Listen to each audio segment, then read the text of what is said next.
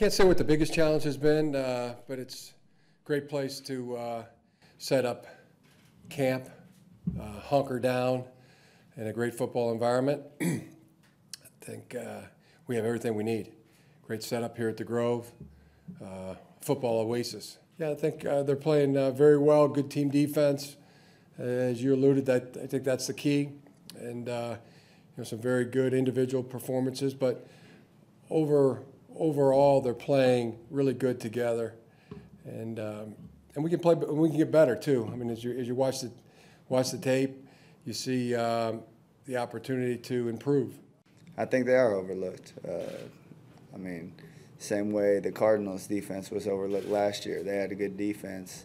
They just didn't get wins. So, I mean, I think this is a similar defense where they're a good defense.